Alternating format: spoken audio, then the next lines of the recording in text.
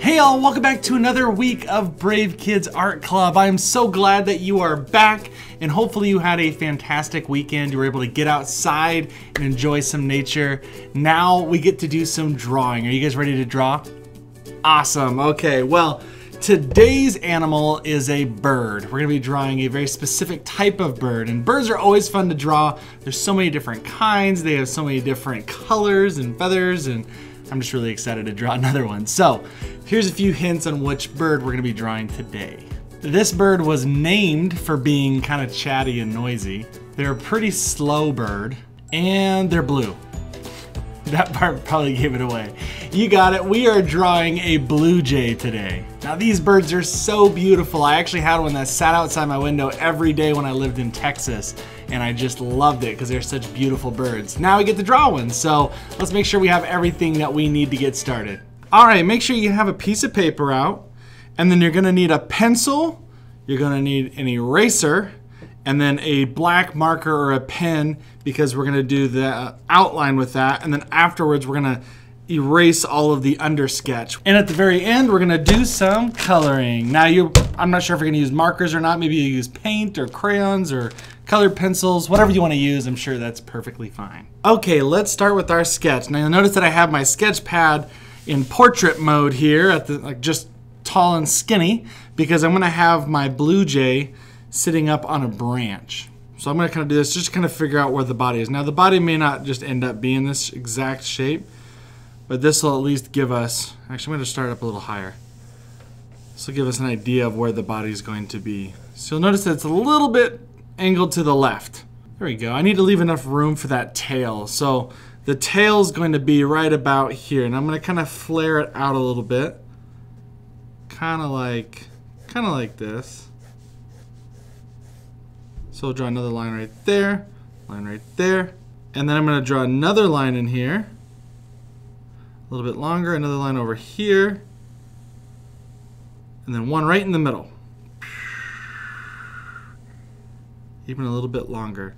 And so now I'm going to use these as a guide, so I figure I might as well just get this tail done out of the way. I'm going to do something a little bit different. So I'm going to take this one, kind of just do a U shape right there, and then we'll connect all of these. And the reason why we're doing these lines will make sense in a little bit because they have very specific markings on their feathers that I want to make sure that we get so this looks just like a blue jay because they have some really cool markings. Okay, so now we'll go down there, we'll just kind of connect those kind of like that. Got it? Now let's do a circle up here for the head, right up here. Okay, so this is why we sketched. So now we can see that everything fits within our page, which is fantastic. And then maybe what we'll do is we'll add a little line right here, all the way through over here. And this is going to be our tree branch that it's going to be on. We'll add more details to it in a second, but let's just kind of map out what we have here. Now they have a pretty long beak. So we're going to do a line right out here. We're going to kind of angle it down. We're going to do the same thing on this side and do it right underneath there. We'll kind of go into this a little bit. Now I don't think that's long enough for the size of my bird, so I'm going to go out a little bit further. Go down like that. Our blue jay has a very distinctive crest. That's this part on the top of their head that kind of sticks out, kind of like a cowlick on the back of our hair. I definitely have one of those, or my hair sticks up in the back sometimes. So that's what we're going to be drawing right here. So let's just kind of follow the main circle that we've already drawn. Keep going up here, go to the top, and then instead of following it all the way around, we're going to kind of do this little thing. We're going to do a little whoop, a little swoosh back there, and then we can lightly, I mean, you can start doing this kind of pattern if you want, or you can just do like a little curve right there, just one solid line. But I'm gonna have it broken up like that, so looks like it's kind of got a little messy feathers in the back. And then from there, I'm gonna go follow this line back down. Let's see, is that good enough? Yeah, we'll follow that line back down, but maybe we'll just kind of stray from it a little bit just to make the neck a little bit thicker. And then actually, let's do this side next. Let's do this other part of the neck, which is going to be doing the opposite of that that circle here. We're not gonna follow that line. We're just gonna do a little shape like that, a little curve. Alrighty, so now you'll notice that it doesn't quite match up, and that's okay. We're just gonna make it match up. So all you have to do is just, you can kind of catch up with the rest of that oval shape, but just match it to that line, and then do the same thing over here. So it's gonna go over just a little bit more than what we thought it was. And now we caught up with the line, we're gonna follow it down. Let's do one more wing in here. I thought it was interesting that they're not that fast. I don't know why I assumed that they would be fast, but they're pretty slow. I think they only go like 25 miles an hour. When in comparison, like ducks can go like 60 miles an hour, and some falcons, hawks, they can go up to like 200 miles an hour. So yeah, they're not very fast in terms of birds. Okay, so you see what I'm doing? I'm drawing another little oval inside of here, but I'm going to have it go all the way to this corner right here. So I'm gonna go down and match it up in that corner. There we go. And that's gonna be the edge of where the wings are gonna be. And then I'm gonna kind of catch up right there and just have them meet. So I'll erase all this outer stuff because I don't need that. All right, it's looking pretty good. All right, so let's add those little feet on there. You can just do it by just doing like a line right there if you want. All right, so let's put one of those toes going back, gripping on this side, and then we're gonna have the other two gripping the other side of the log or the tree branch. So we can just kind of go like this. Just do some little lines right there on the other side. We can just assume that they're on the other side grabbing around. And if you want to, if you feel like you need to draw another line to show the other foot, that's fine too. Alrighty, let's add the eyes. Now we know, maybe we should add the end of the beak first though. Let's do this. We're gonna kind of do a little shape like that. Go down, and then we'll have it kind of come back in right there. So you know why blue jays are called blue jays? Well, a jay used to be a person that was loud and annoying and obnoxious and kind of always had to talk, always had to get a word in. And they say blue jays are really loud and they are really chatty. They make a lot of noises. So they called it a jay. And because it's blue, they call it a blue jay. All right, we're gonna put the eyeball right here. Big circle. Now we call it a blue jay, and we see a blue jay as being a blue color, but actually their wings are not blue at all. They're actually more like a brown color, and the only reason we see it as blue is something called light scattering. I'm not gonna dive way into that because I really don't understand it fully, but it's just the way that light's reflected off of their wings that make it look like that blue color, and that's how we see it. But they're more of like a brown color actually. Okay, let's finish that eyeball. I'm going to do a big pupil here, that black part in their eye. I'm going to do it right here. It's going to be looking down over there, maybe looking at some ants. They do like to eat ants. They actually do something really cool with the ants. Let me draw a line here first before I go into that.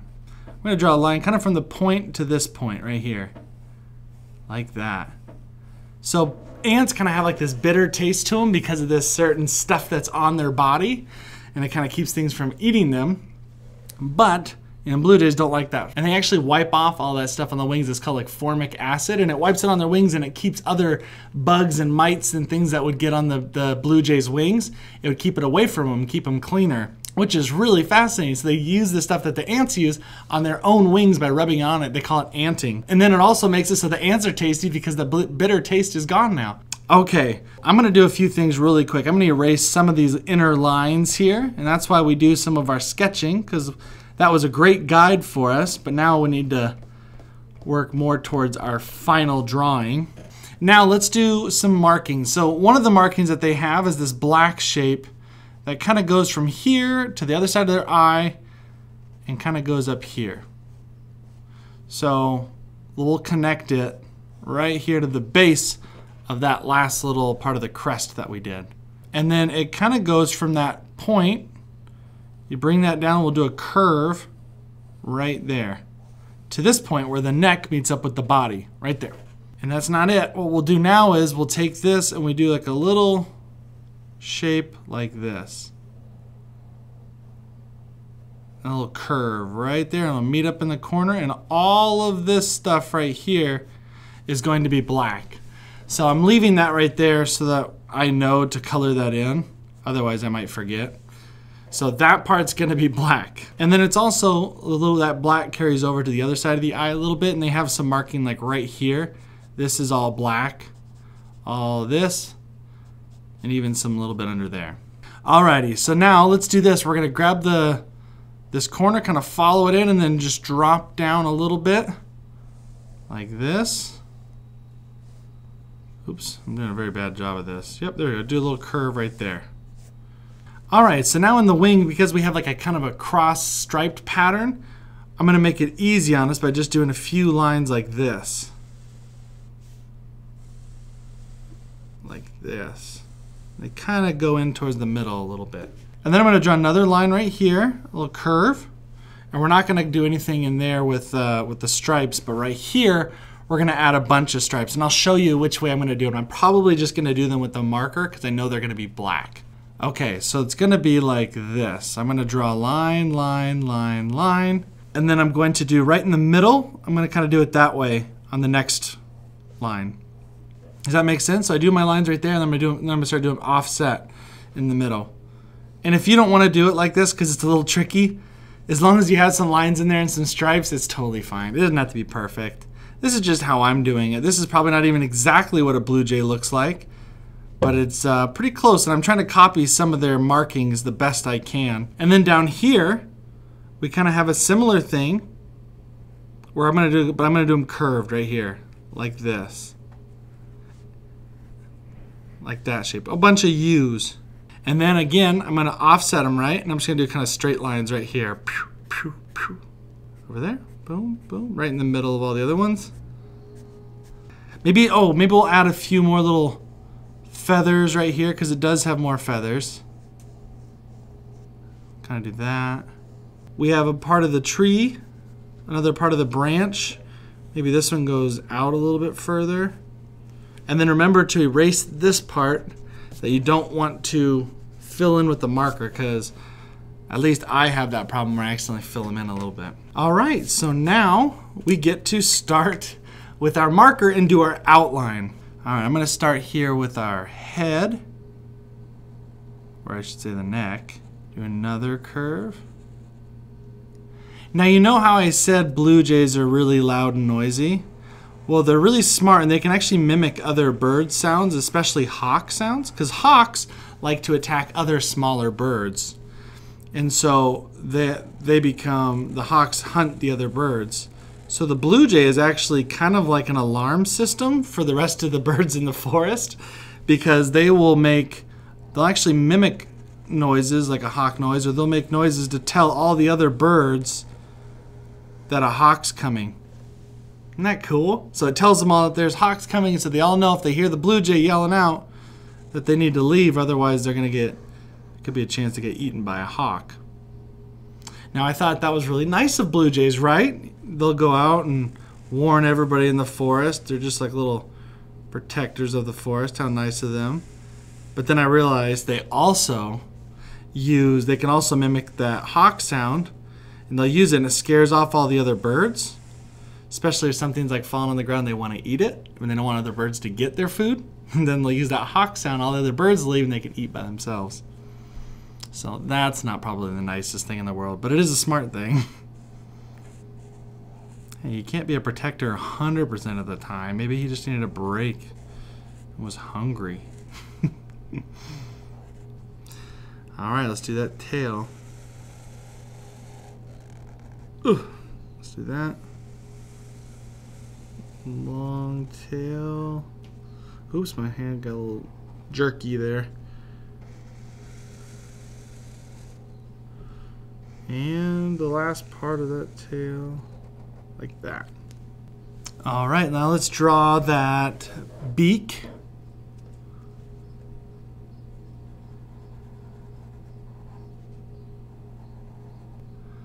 Like that. There we go. And let's draw the top of the head with that, what they call a crest. With people, it's called calyx.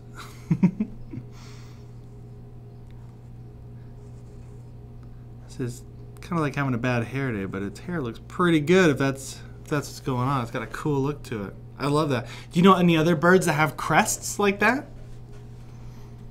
Cardinals have crests? That'd be really cool to maybe we'll draw a cardinal sometime soon. Those are really pretty red birds. There we go, do the eye. So I'm going to draw the pupil a little bit smaller, and then I'm going to erase that stuff inside there so I can see. Oh, see, my eyeball's a little too small now, so I'm going to make it bigger, but I had to kind of see where I was at. There we go. Okay, so like I said, this area I'm going to have, I'm going to color in black. So because I already know that's the color I'm going to do it, then I'm just going to color that in right now with my marker. If you want to change the color to a different dark color or something, then wait on the filling it in part. I'll do that really quick. Yeah, they have really cool markings. Alright, so let's think about this part. So I kind of want to leave a little bit of room away from the eye so it doesn't all turn into one big blob, right? But maybe I'll just kind of go like that under here. There we go. And then up here I'll just kind of do a little bit. I'll fill it in just a little bit. There we go. Now we can do a line right here. If I can see it. There, I'll do a line right there. And then we can color in maybe the bottom part black, or you can just leave a little line right there. You see that? I didn't color it all the way in, so you can kind of see where the bill ends. Sometimes that's kind of a way I kind of cheat to make it so you can still see the bottom of the bill. And then we can color this maybe with a blue color, a dark blue color. Do the foot. I'm going to kind of have it be a little bit thicker. Their feet are black, so this works out. I'm going to draw those toes. There we go. You'll draw that other one that's hidden back there. And let's draw our log. And maybe you want to make your log, or you're not log. I keep calling it a log. It's a tree branch. Kind of lumpy tree branch. So you can kind of have your hand shake a little bit as you're drawing your line. There you go.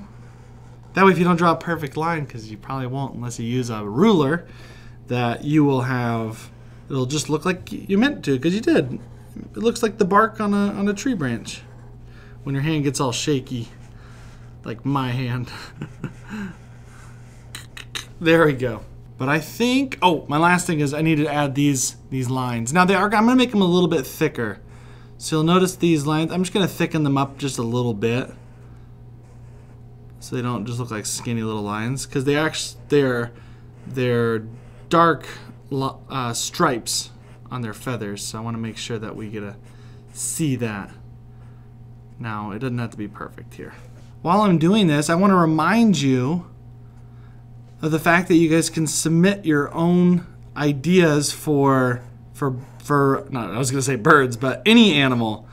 What suggestions do you have for animals that we need to draw next? I would love to hear your ideas, and then just tell your parents to reach out to us either on Instagram at Brave Kids Art Club, or they can just email us, or on Facebook, however they want to connect with us. They can just tell us what animals you want to draw next. Now, even if we've drawn a bear before, like we did yesterday, or I should say yesterday, last week, we drew a bear, maybe you want to draw a different type of bear, and that's totally fine. So let's, maybe we want to draw, I was actually thinking about a polar bear. I think a polar bear would be awesome, but I'm just worried about the color. They are white, and so it might be kind of tricky. We'll have to figure out a workaround because I still want to draw a polar bear. But yeah, so I think that'd be fun. But any ideas that you guys have? This blue jay was an idea from you guys, so I'm really excited to do this one today. Oh, I forgot that line here on the tail. And it's so much more fun when these are birds or these are animals that you want me to draw, because it makes it a lot more rewarding when I get to draw something that you guys have requested. Okay, let's do our tails here. Make them thicker line. Almost like a W shape that we're drawing. Oh, here's another fun fact about blue jays is that when we're talking about these markings, right, we have these really cool markings on here. Now, typically in animals, they look very different, and with birds especially, men and women, or male and female, that's boy and girl animals, they look very different. Like our lion, you know, the male lions, the boy lions have the big mane around their neck, and the girls do not. And the same thing with, but a lot of times with birds especially, they'll look very, very different. The men will look very, very colorful. The males look very colorful and bright, and usually have these really elaborate feathers. And then the female birds usually don't. They'll usually look a little bit more plain. But with blue jays, that's not the case. Blue jays, male and female, they both are really colorful, and this is their markings. They look exactly the same. Isn't that cool? They're equally beautiful. Alrighty, are we done? Are we done with everything up to our coloring, I think? Yeah. Okay, we'll be thinking of a name for your blue jay. And again, this could be a boy or a girl because of the markings are the same. So be creative with the name. Have fun coloring. I'm just going to erase all the sketching underneath, and then I'm going to start coloring. So have fun, and we'll catch up right after that.